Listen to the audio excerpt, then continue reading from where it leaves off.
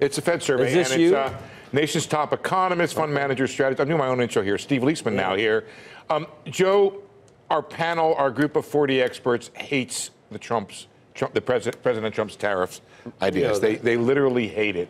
Now, let me just show you this on how the president handles the economy. 60% approve of his handling the economy, 20% are neutral, 23% disapprove. But then we ask, what about the president's trade policies?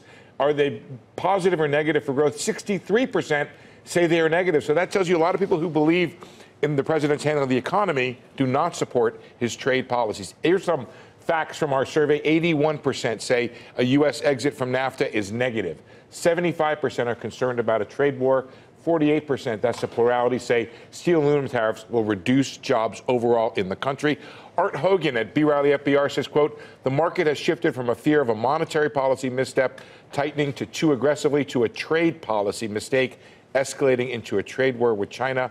The balance of risk for equities has moved from the Fed to the White House. And I know you have Wilbur Ross coming up. And look, there's two ways to explain this, in my opinion. One is that the people who support the president's economic policies don't see the trade as that negative. The other is that they just simply part ways with the president when it comes to, they support the tax cuts, the other domestic things, and they just think the way he's going on trade is the wrong route.